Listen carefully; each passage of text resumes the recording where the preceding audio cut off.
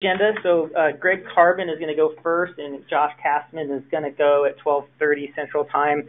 Had a little switch, and I want to introduce Greg, who's the branch chief of the Forecast Operations Branch at the Weather Prediction Center, a real expert on winter weather and very heavily involved with a variety of significant winter weather initiatives that are going on in the agency right now.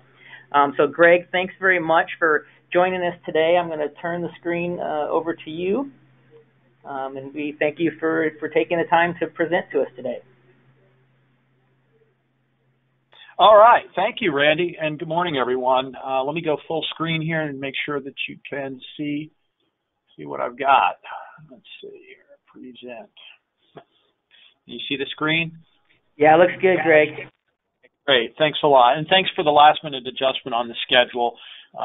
Sorry I have to throw that out there, but I really appreciate the flexibility, and thanks for everybody joining today. So this is round two. I gave the presentation last week to the symposium. Nothing has changed here, but I want to go over the winter weather operations at WPC for this winter. That storm in the background was last winter, or the end of last winter, but a pretty significant cyclone across north central U.S. Last year. Both the snowfall from the no-risk analysis there, and also the satellite image of that deep low as it moved up into the Dakotas. As Randy mentioned, and Randy, you're an expert too. You work with the National Service Program for Winter Weather, so we are very much engaged with the national program and all the WFOs with regard to evolving the winter weather program and attempting to develop products and services that provide consistent hazardous weather information, both winter and other. But today is going to be focused primarily on what we're doing in winter weather. So to start here, just a couple of the topics that I'll be covering. Most of the talk will be focused on probabilistic winter precipitation forecasts that emanate from WPC and are utilized across the agency as far as coming up with a view of worst case, most likely scenarios for snow and ice. But I also want to talk about how those probabilistic forecasts feed into our collaboration and key message thresholds. Something relatively new with respect to key messaging, but something I think is very important with respect to a consistent message for hazardous weather. And then I'll touch on some evolving concepts related to the PWPF. Josh later today will talk in detail about the WSSI and where we've taken that from the local development efforts in Burlington and Grand Rapids as well to kind of a national scale, multifaceted product that still shows a lot of potential for growth. And then also, just hit on some of the capability that WPC has here to do event reviews and also pretty robust verification metrics to tell us how well or not well we're doing with respect to winter weather and how we can make adjustments to the forecast. So starting with the probabilistic winter precipitation forecast, or PWPF for short, about 2 years ago, I think we got the official product into NDFD here for what we're calling the winter, I think it's WWO, the winter weather outlook for days 4 to 7. And this is a rather simplistic, basic approach, but basically looking at where the liquid total of 1/4 inch of precipitation in a 24-hour period would fall in the form of either snow or sleet, and the probability of accumulating roughly 3 inches in 24 hours out through day 7.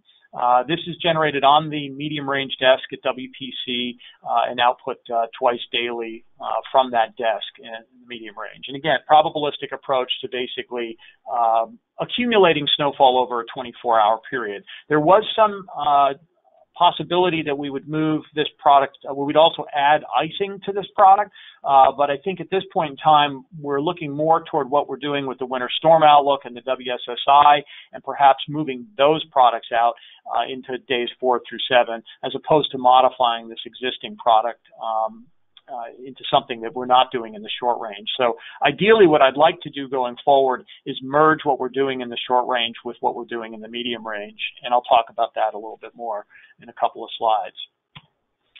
So we're going to leave medium range behind here and focus primarily on days 1 to 3. The probabilistic winter precip forecasts come out of this ensemble that WPC runs and is maintained by Bruce Veenhuis here. These are the individual model members, both time lag and global and high resolution, that go into making up the 45-member ensemble. The WPC forecasters on the winter weather desk come up with a deterministic forecast from that ensemble, and that serves as the mode of the ensemble distribution. So all the PWPF information out of the winter weather ensemble in 6-hour intervals comes out of this basic process here. How do we apply that? Back to the winter storm outlook. You probably heard that we're moving forward with this winter storm outlook concept. Publicly experimental website to start in December. Switching up the order. Are you still going to be at the same time? That's what that was. Like we got somebody with an open mic. Try to talk over that, but the winter storm outlook essentially using the base threshold for 12 and 24-hour winter weather warning events, whether that be ice or snow, and then using the probabilities to determine what's the chance of meeting that warning threshold out to days 3 to 3.5. And so there's in the lower left there, a picture of what the GFE grids look like for the winter storm outlook, which is then distributed via ISC for collaboration internally before the final outlook product will go up experimentally on the website. And here's just an example of how the winter storm outlook evolved for a recent event. This was the early October record snowfall event across parts of North Dakota. And out to day 3, there were already relatively high probabilities, basically 30% or greater, or 30% across central parts of North Dakota into north central South Dakota, indicating the potential for meeting winter storm warning criteria across that area based on the ensemble forecasts for snowfall. And at that point, there were watches already up, and those watches became warnings in day 2, and there was a subsequent increase in the probability and confidence that you would meet winter storm warning criteria over a 24-hour period there in the red, primarily across North Dakota. Watches are issued, and then you can see it at the day of the event, how the watch area was shrunk pretty considerably, but very much coincides with where the winter storm outlook had high probabilities of meeting the, I think it's 8 inches in 24 hours here for a warning level event. And then the verification. And we also verify the WSO is based on probability of meeting winter storm warning criteria, but what about the probability of meeting certain accumulation thresholds? So the images here in the thumbnails to the right of the WSO basically showing the probability of 8 inches or greater of snowfall. And where, the brown is basically where the no-risk snowfall was 8 inches or greater.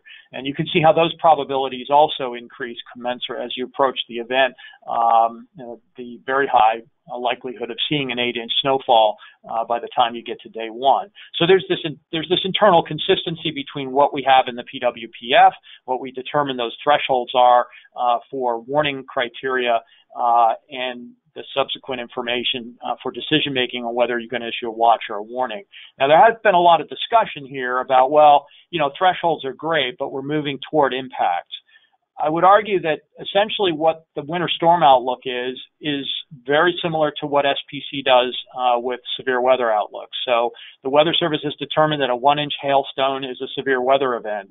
SPC issues probabilistic outlooks with regard to the likelihood you'll see an event with a 1-inch hailstone.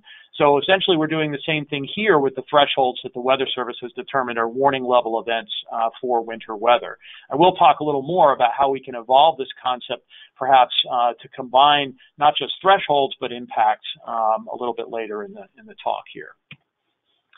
So we've determined that the winter storm watch warning time period here is also one in which we want to get on the same page.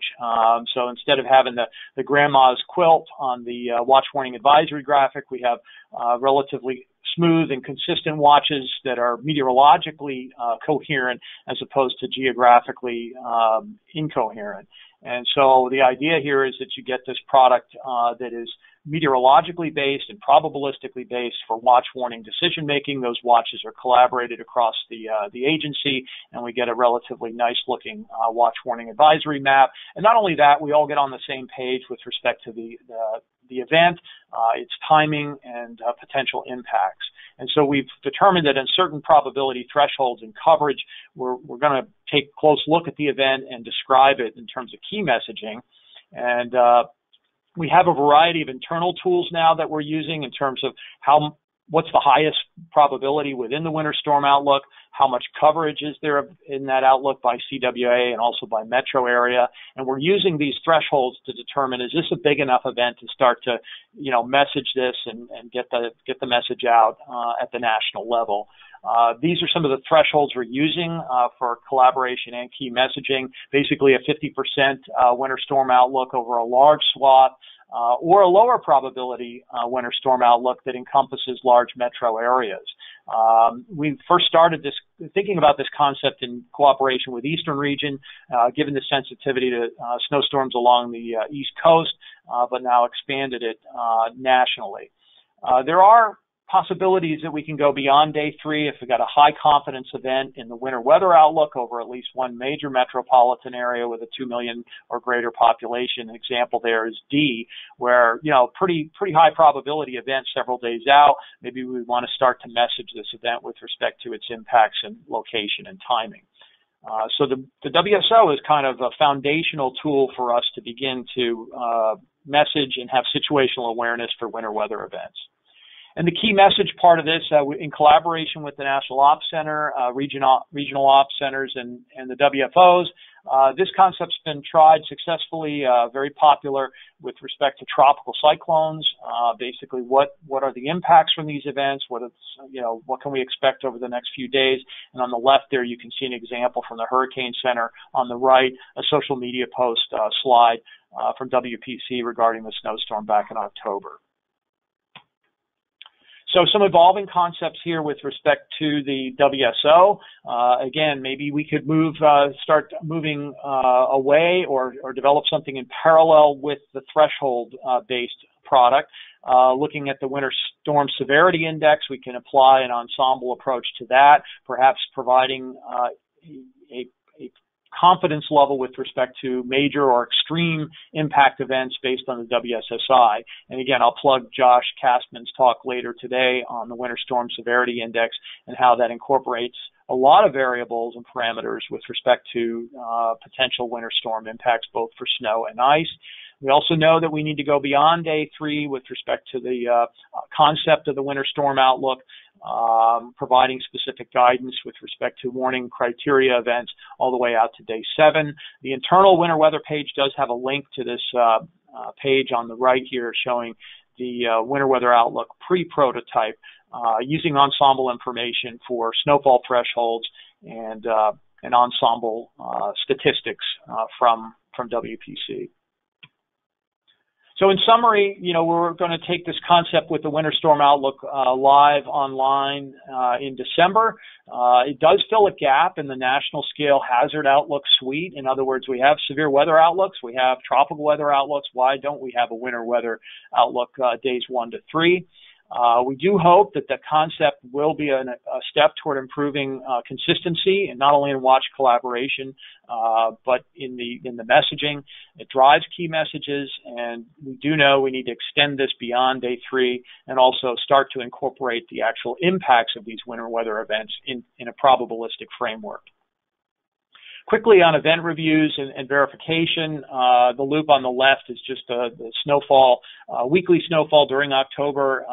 As Kelly mentioned at the beginning, it certainly didn't wait for the symposium here. It got underway early. Widespread snow across much of the Rockies and upper Midwest and northern plains. And what's nice about this is we could sum that up on the right there. You can see the October total no-risk sum daily snowfall. And we now have about 7 years of relatively high-resolution gridded snowfall data for the nation. So I can take that image on the right and compare it to that 7-year climatology and give you an idea of exactly how busy it has been with respect to the past 7 years. Not a great time series, but not a great sample size, but nonetheless, a few years ago we had nothing like this, and so it's really neat to see these values, and we know we were very busy, but where was it? Where was the snowfall above normal with respect to this no-risk database that we have? So event reviews verification, part of what we do as well. So I think I've checked all the boxes here, PWPF, the key messaging concepts, the thresholds for collaboration, the event reviews and the verification work. It's an evolving concept. As I said, there's a lot going on here at WPC. We're here to, work with the rest of the agency and come up with the single forecast for these single events. It's incredibly important that we're coherent and consistent in our messaging for these hazardous weather events. And I think that is our main objective with this program. So if there are any questions, real quick, just some acknowledgments here. Thanks to Randy and Kelly in Central Region for the invite. Always appreciate your feedback. WPC forecasters are in the trenches with the WFOs. They're available in chat. They're available for phone calls whenever necessary. Please reach out and don't hesitate to get in touch. So with that, pass it back to you, Randy, and thanks again for allowing WPC to be